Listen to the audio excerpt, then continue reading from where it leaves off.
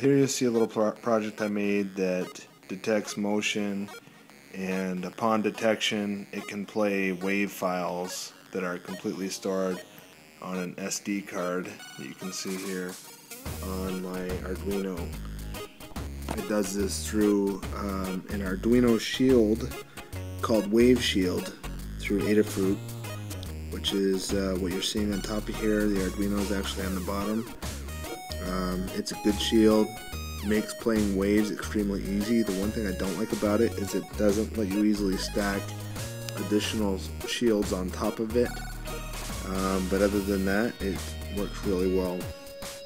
So anyway, I have a basic parallax motion sensor here, and for the audio I hooked it up to a little Radio Shack mini amplified speaker.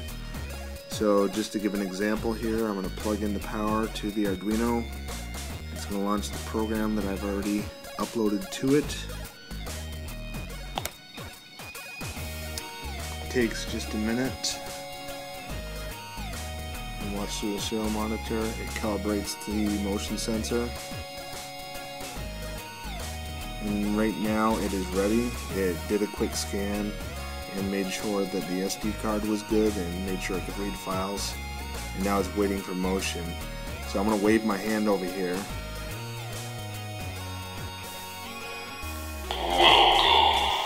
and you can see that it detects motion and plays the wave file.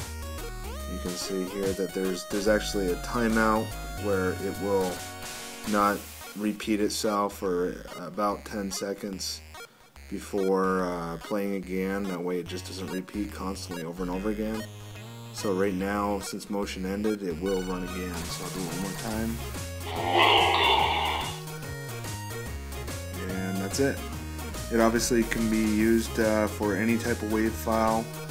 I don't have to have just this welcome sound, but I use that for a demonstration. Thanks.